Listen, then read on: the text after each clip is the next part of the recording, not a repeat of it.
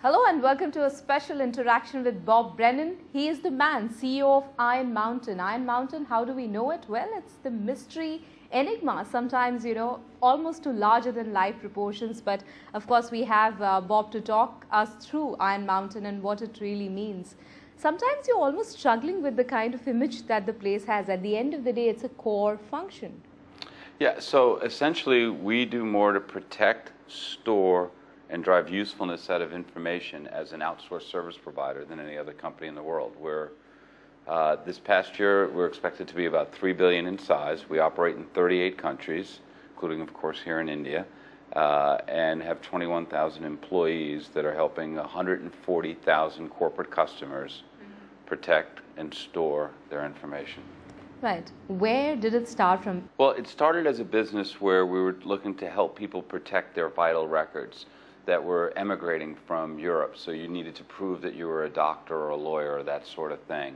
And that's how the business was started. But it wasn't until the early 80s that the business really took over. Actually, I came on board in 2004, but became CEO in 2008. Okay. But the business really grew up in the 80s and the 90s as we saw the opportunity to essentially partner with companies and then eventually buy their companies so that we could buy these storage companies that essentially kept data that was inactive. A lot of acquisitions, yes. And yeah, a lot of acquisitions. And then we started to develop services to put on top of that data so that we could help people recover their data, we could help them put retention policy around it, we could help them understand. So what, we are talking about the Fed government, we are talking about Bill Gates, those are the poster boys of your Iron Mountain in some ways, yeah? So for instance, we protect all of the Corbis archives. So Bill Gates bought the Bettman archives at the time, which are now named the Corbis archives, which are all the famous photographs that your station uses, that every major newspaper uses to get archive photographs, and we protect those for the Corbis archives, as well as for all the major movie studios, as well as films, vital medical records, financial records. So we do business investigation agencies? Yes. But we do business with the vast majority of the large corporations in the world. Mm-hmm. Recession has been an experience for all of us. Has it mirrored anywhere in the kind of business or the kind of trends that you read in, or it's just standalone? Our business on a relative basis has done very well. Fundamentally, information continues to grow. Information growth doesn't go on recession.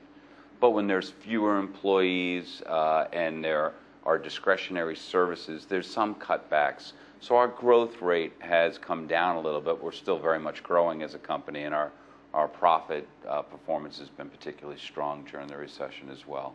Mm-hmm. Zero failure, is that right? The track record? I'd like to say zero failure. What we can say is that we have 6 nines of reliability, which is much more than that of a regular landline phone call. So out of literally 1 million transactions per day, we get very, very few wrong. So 99.9999 times, that's our reliability. That's staggering, but okay. It's not zero. I'd like it to be zero. We're working on zero, but... But can that be achieved? Statistically speaking, no. But from the standpoint of job number 1 at Iron Mountain is security. So we would make the argument that we do a much better job than any company doing this for themselves could do it. So as it relates to being able to capture your information, protect it meaningfully, store it for a very long period of time, be able to give it back to you when you need it, wherever you need it, that's something that we feel we do much better than any other company on the planet. And generally speaking, our competition is companies doing this for themselves. And they have nowhere near 99.9999%. Certainly, you seem like a proud man, and why not? Well, Tuba.com